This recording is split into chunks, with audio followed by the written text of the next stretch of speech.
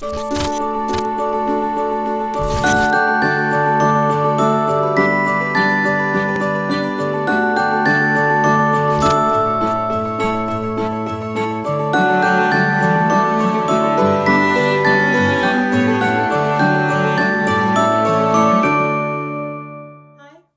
to Creativity Club. Once again, I'm Miss Adele, and I hope you're doing great. So we already know that all of our favorite movies and TV shows and plays all start out as stories. And we also already know how to write a story and how to come up with a creative idea. That's great.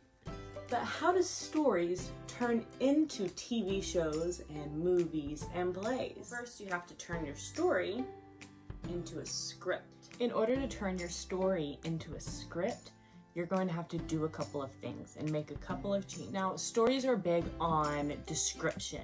You want to describe everything around, because when you're reading, you have to imagine everything and you have to help the reader see what you're seeing when you're writing. But in a movie or a play, they're going to be able to see it.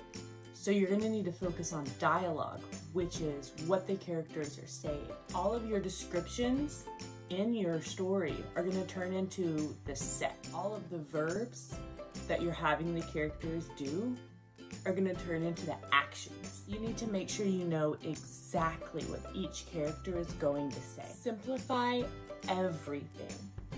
A script needs to be easy to read, so your actors, or you if you're using puppets, don't get confused or bogged down by too much writing. You need to look at the script and know where you are at any given point. Remember to keep your script short. A lot of times the dialogue that's in a script is going to be memorized. So if there's too many words, you might not be able to remember them all.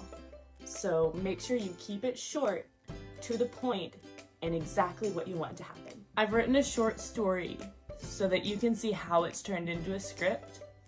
It's just a small scene, so it's not a full story. It doesn't exactly have a problem, a fix, or an end just yet, because I wanted it to be short enough that you could see how it looks turned into a script.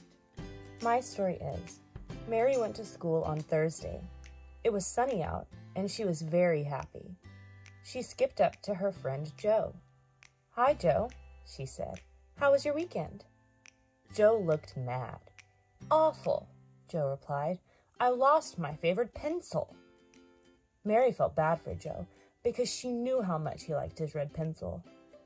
"Don't worry, Joe," she said. "We'll look for it together." Turning my story into a script. My script.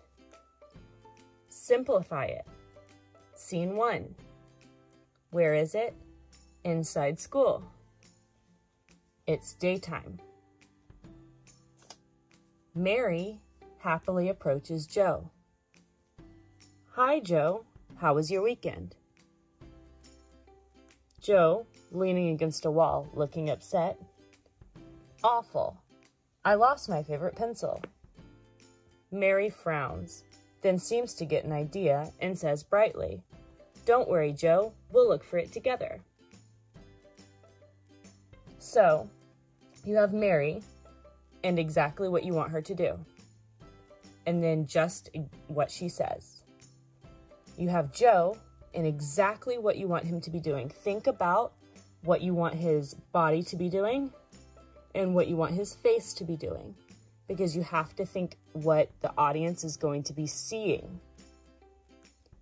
Then, just what he says.